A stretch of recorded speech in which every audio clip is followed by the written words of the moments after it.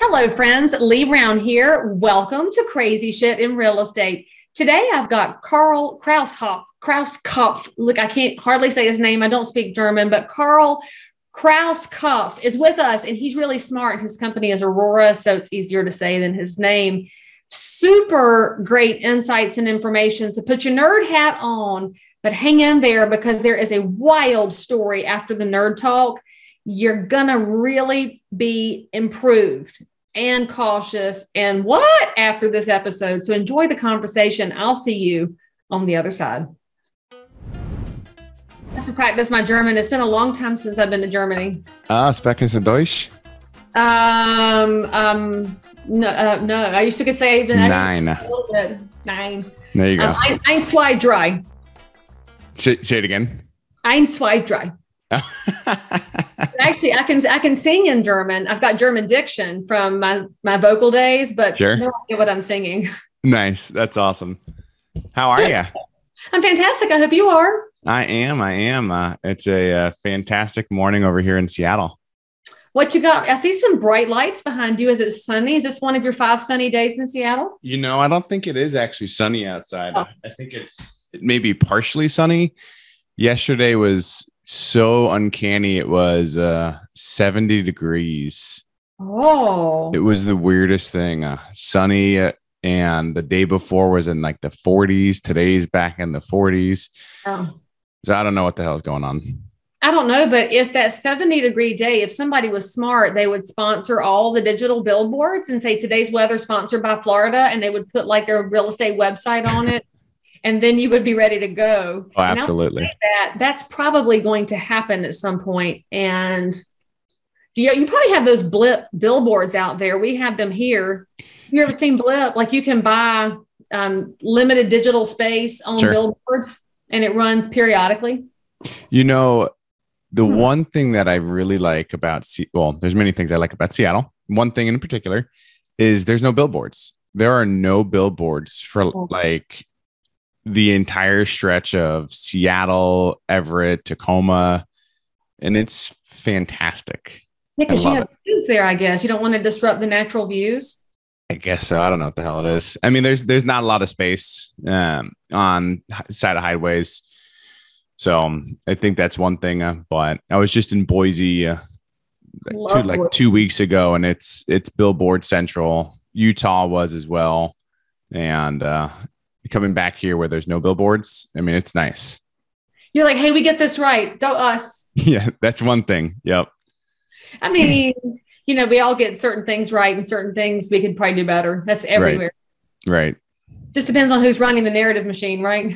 Yeah. I mean, the narrative out here is insane. I'm sure you've probably heard the crazies and crazies on crazies. Yeah, it kind of worries me a little bit about my regular friends who live out there, and they have trouble navigating sometimes, but they also say there's so many perks to living there that it's worth navigating some of the craziness. So, I genuinely have hope. So I grew up in Florida. I lived in Dallas for a long while. So politics aside, I'm conservative at heart. And, one thing that brought me hope was in our last general election for the city of Seattle, we had a post, or maybe they used to be conservative mayor and a ex-Republican general attorney somehow won the election. And now we've got like a glimmer of hope coming back of like, they want to double the police force. They want to clean the streets. They want to actually hold, violent crimes accountable. So that benefits the whole community. It does. It absolutely does. The fringe things, but when you have the Chaz zone, that doesn't fit anybody's idea of where we need to be as a functioning society. Right. But it also doesn't mean everybody has to be all the way on the other side of the political spectrum. There's this beautiful place in the middle where most people hang out. Yep. Totally agree. Right. So how did you land in Seattle after Florida and Dallas? What took you there? So work moved my wife and I out to Dallas, and we spent about 4 years there.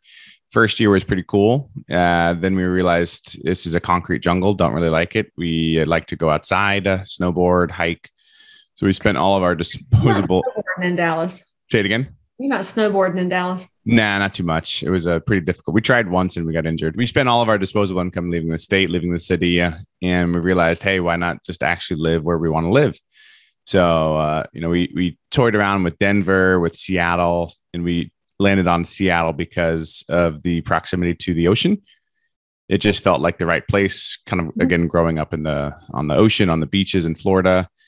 And we've been out here 5 years now. So absolutely love it. Love the mountains, love the snowboarding. Snowboarding is pretty garbage out here compared to like Denver, but the hiking it's top notch. I mean, we're an hour away from some of the best trails in the country.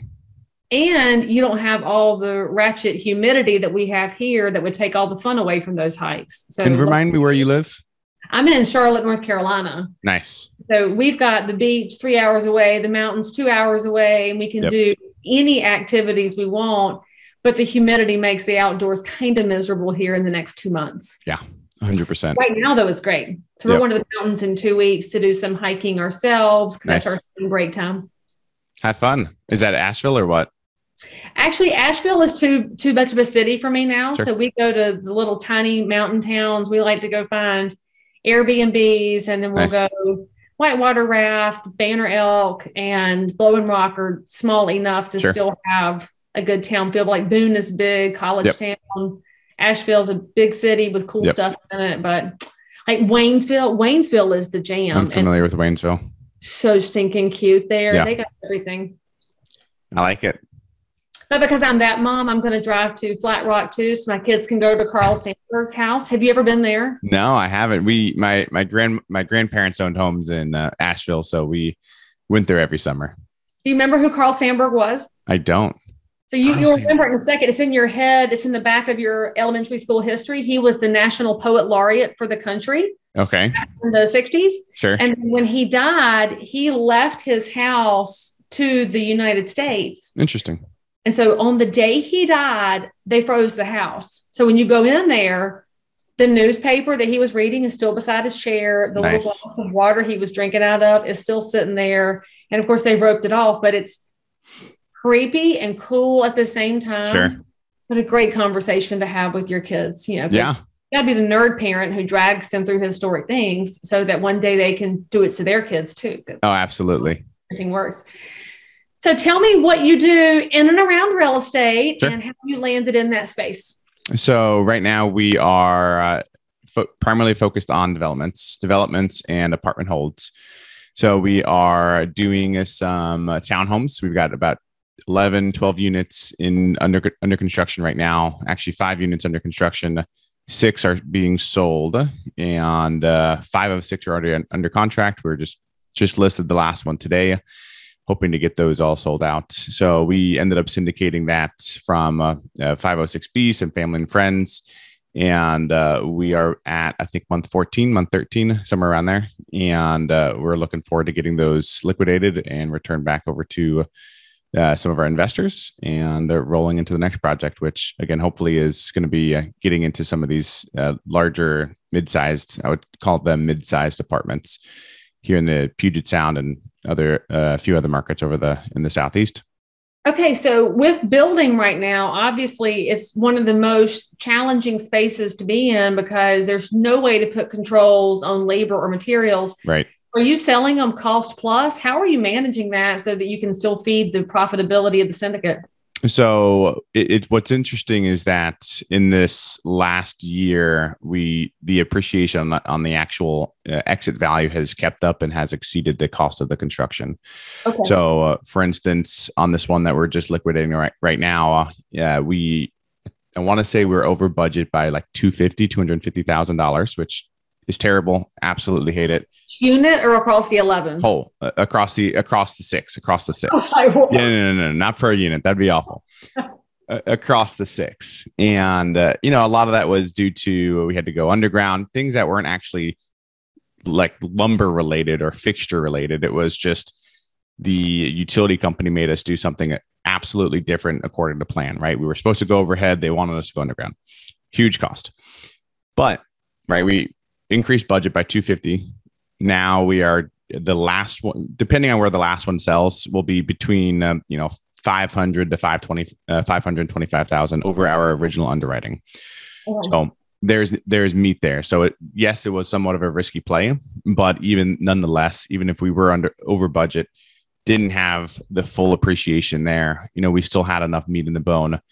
We protect our investors to a certain degree with preferred returns. So they are still making some money on their money, some return on their capital, even if, our profit pool isn't as expected. So obviously, we've got targets that we want to hit, and managing the budget is tough as possible, right? Just making sure that we're buying the right fixture to the right end product that we want. So are you mainly focused on the next play as raw land to develop land, or do you want to go all the way from raw to finished housing projects? So on the development side, we are actually, what's interesting is we're primarily focused on picking up permitted sites because of the speed and how long it takes, especially here in Seattle, right? It'll take minimum 12 months for a townhome project. Apartments are usually 2 to 3 years to get the permits. And so we're just focused right now on buying the permitted sites, right? We'll end up leaving some capital on the table because we're having to pay the person who went in and got the entitlements. But from a velocity of money, we're not land banking the first out of the deal. So we're just going in and we're mobilizing capital. We've got builders from the north to the south end of the MSA, and we just get rocking and rolling on it. So you don't want to buy a parcel in North Carolina? Because one of my buddies just sent me one today that's 73 permitted home sites with utilities, walking distance to a college. And the guy did all the development, and he's not going to build the houses now. So interesting. No, we might want that. I mean, yeah. So we started looking a lot at the development in other MSAs. Our first bout was in Phoenix, looking at the Phoenix market for developments, for apartments, etc. And after about a dozen different, hyper due diligence properties, we realized that we're not playing in the right market right now. There's too much institutional money going in and banking on, years 15 to 25, making the cake. And, just to be totally frank, we're not in that position yet. So we're still. What he said for staying in your backyard where all the players. Yeah. You do have people in different specialty parts of the MSA, and the hiccups you might run into from utilities. So you can factor that in now. It's huge. And not a small thing to consider. And so, we are looking at apartments in the Southeast already performing, ideally underperforming assets in the Southeast, Atlanta, and about 3 or 4 in Florida. And the idea there is to break into the market via an already operating asset, gain the relationships, make the relationships, understand, the whole building process, and then going into a development cycle. So obviously that's going to take quite a bit longer. And, I suffer from shiny shiny object syndrome. Shiny object syndrome. There you go. And so when you told me the 74 unit, I was like, shit, let's get it. Let's do it. I know. I saw the email this morning. I'm like, who can I call? Because and then I'm like, wait a minute, I'm not a builder. I need to slow my roll here because it's not my specialty. It should be. That's where the money is. But my risk return ratio is a lot lower than a lot of people's. Yeah, it's certainly where the money is, especially, what we're looking at right now, going to any other developments is exit strategy. Number one is build to rent, build to sell. It has to work, right? Just in case things go south from the rental standpoint for whatever reason. But our primary target right now is build to rent. So obviously the premise of the show is the crazy shit in real estate. And we're going to sit here in this nerd hole for too long. And then the listeners will be like, this is way too nerdy for Amy. They want to hear a story. So sure. Karl, I'm dying to know in the moves that you've made and in what you've done in real estate and in building a family syndicate, which for those of y'all that don't know, that means people put all their money in together to buy a pack of beer, and then everybody gets some of the beer. That's what syndication is. And it's not as complicated as people make it out to be, but it does mean that you're also inheriting the risk that your family members are buying the wrong kind of beer. It just happens, right? So knowing all of that and the angles you've been in, What kind of story you got for the audience today? This episode is sponsored by Follow Up Boss, one of the leading CRMs, client relationship managers for residential real estate. Tons of top producing agents and some of the fastest growing teams out there are using Follow Up Boss to increase lead conversion, eliminate busy work that you're not doing anyway, and frankly, deliver a higher class experience in real estate to everybody who chooses you as their realtor of choice. Follow Up Boss is going to take the names and phone numbers and also help you know what to do next so you can maintain these relationships with your neighbors, because that's what this is about. Real estate is not about serving just prospects and clients. It's about taking great care of your neighbors' needs in real estate. Truly, it's going to change your business when you start paying better attention to people. They don't have to know you use Follow Up Boss, but they'll totally understand that they are being heard by you. And frankly, because you're my people and we made an ask for you, Follow Up Boss said, yes, you get double the free trial. That's actually enough time to log in, put some pieces in it, and watch it change your business as it has for so many realtors and teams nationwide. Again, go to followupboss.com/crazy to start your free trial today. It is pretty rough. I mean, obviously, besides going over budget, $250,000, $300,000. Hey, but it's not as bad as I initially thought it was. I was about to die. Per unit. That'd be awful. Because that could happen in today's market. I'm just going to point that out. Yep. So I would say the craziest story that I've got is I originally started cutting my teeth in flipping homes. I was flipping homes for about 2 years during still managing a full-time job, 40, 60-hour day job. And I had a toddler at the same time, a newborn. So it was a great time to start flipping homes, right? Why not? You're not sleeping anyway. Why not? So I flipped my first home successfully, made like 60 grand. Then I was on cloud nine and decided to buy 3 more flips at the same time. Why not? Great idea. So 2 of them, they went okay, right? Probably made $15,000 because of a general contractor who ended up stealing, walking away mid-job. Fantastic. The third one was awful. The third one, I closed on it in, I want to say late September of 2018. Let's call it 2019.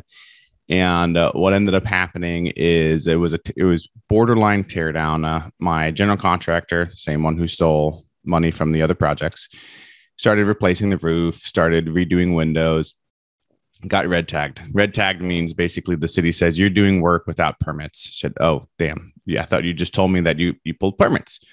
This is not the bad part. This is the easy part. The bad part is after about 2 weeks maybe 1 week of having the red tag, so we stopped working, I get an email from an attorney in downtown Seattle saying, Karl Krauskopf, you fraudulently purchased this home and the purchase and sale agreement is void. The owners are demanding their home back. And I was like, this has got to be this has got to be totally false. I stood my ground wholeheartedly. Got served it at my home about a week later. Yes, I was working from home at my day job, which of course you don't wear pants, right? When you're working from home. Who does? Who does? So I get served in a hoodie, no pants. Terrible. I spent about 2 months going through the process, which apparently is actually really short, which I was blessed from that perspective. But long story short is somebody actually did steal the identity of the seller. Person from Lubbock, Texas, stole the identity of an 80-year-old man, got a fake ID, set up an account in his name. We went through the whole title and escrow process, notary, everything. So title and paid out the title insurance, which was good. I still ended up losing the amount of money that I put into replacing the roof, the siding, the windows, all that kind of stuff. Didn't get that back. So we were in the process of, to make all things even more complicated, we were in the process of signing back over the quitclaim deed back over to the owner. And in the whole process, the owner died. Oh, no. Seriously? Yep. Unfortunately, the stress of this killed him. That guy in Texas should be slung up. Yep, absolutely. So this ended up taking about another 6 months in probate court to get the property back over to heirs of his that were nowhere to be found. It was a difficult process. No idea what happened to this gentleman in Lubbock. I assume the title attorneys went after him as he ended up walking away through that process with about 280 grand. Surely they will track him down for that. Oh, of course. It was shocking. You know, my very first conversation with the title attorneys was just follow the money. Like, go find out who opened that account, who went and cashed that check at XYZ bank. And it ended up taking them about a month and a half to like, all right, we're going to follow the money. That's where the person is. And at that point, I was like, great idea, guys. Brilliant. You do not watch CSI. I mean, come on. This is like the plot of every other episode. Yep. Okay, so let me ask you a question. You might not even know the answer to it. If you're listening to shows like on some talk radio channels, there's an ad for title lock where they talk about how you can protect your title from people coming in and taking the ID and the title and then refinancing and nobody knows about it because it's a whole separate name. Do you know about that? Is that related to this at all? No, I mean, I presume that it would be the same process of identity theft, right? You come up, you find out the Social Security, either you get access to their bank account. I mean, I'm not an expert in it. Done differently. Like, how could you have protected yourself from? Is there any way you would ever have known? Yeah. So, you know, the entire like next 3 months of it, I was like, I've got to come up with a way to make this as a success story. And so what is the lesson learned? To me, it was tough because this was done via wholesale. So wholesale meaning that, somebody got the contract from them. Come to find out that their entire relationship was digitally based. They never actually met the owner. So that was going back, looking at it now, that's red flag number one. So I'm always hyper skeptical about wholesales just because of that. And it's not that I've still bought, several wholesale deals since then. It's now just doing a little bit more vetting of the owner themselves. Does it make sense? This was an 80-plus-year-old individual who was selling this home. Right. If you're from a notary standpoint, or if you're actually working with the seller, does this person look 80 years old? This is insane, but I guess it does provide for us all a good lesson for getting out from behind your computer and going and meeting your other side of the transaction in person. And by the way, if you don't know a lot about wholesaling, actually my links are over here. Follow the links to some of the episodes about wholesaling where we have some people who can explain that a little bit better. But I mean, it's not necessarily an evil thing, but it's definitely, this is a great cautionary tale. And my stomach hurts for you because the amount of time you invested in trying to fix it threw you into the hole on other projects and you weren't doing anything shady. And then you had your bad GC at the same time. So what happened to him? Did you send him to jail? I ended up getting a default judgment on him for about 12 grand plus a 12% interest, annualized interest, which is great. So anytime he sells an asset at any point, maybe I can get some, but it's 100% written off to bad debt. There's no way I expect $0 back. But you'll never use him again. And so there's that. Oh, of course. Yeah, that's correct. If I see him on the street, I'm coming for you. You're going to get your little cane out, little walking stick? It's a hiking pole. You could totally trip him with that. It's probably fiberglass too, so it won't even snap. Carbon fiber. Oh, that's what I meant. See, I don't know that stuff. I was trying to sound like I knew things, but thanks. Okay, so if somebody wants to reach out to you, Karl, they want to find out more about what you're doing with investors and syndication and development, and maybe just learn from what's happening in the Seattle market, what's the best way for people to find you? 2 ways. We've got a website and I've got an email. So aurorasinvestmentgroup.com. Auroras like the Northern Lights. Yep. Beautiful. And my name is Karl with a K, Karl at aurorasinvestmentgroup.com. I've also got some Instagram handles as well. And all of this, y'all, is in the show notes for this episode. I know you didn't write it down and you're trying to remember now if he's a C or a K, Karl. Don't worry about it. There's a K, but look in the show notes for this episode. Click and connect and go find out what Auroras Investments got going on that you can find out about. So thank you for coming on the show, Karl, and for giving us a little bit of insights into, well, your life, and also a good cautionary tale for all of us to not do things that cause 80-year-olds to die prematurely. There you go. That's pretty much what it boils down to. All right, friends. Exactly. If you learned something on this episode, or if you got a what face to leave for Karl, put it in the comments below. Give him a like. Give us a subscribe and a bell, and make sure you come back for more crazy shit. And I'll see you next time. So if you found value in this episode, please like and subscribe to this channel, turn on the bell, and catch another amazing episode by clicking above. Crazy Shit in Real Estate is also available in all of your normal podcast apps. So if that's where you like to hang out, go find me, click subscribe, and most importantly, leave me a review that says you think I'm awesome, my guests are awesome, or this content is just exactly what you were looking for.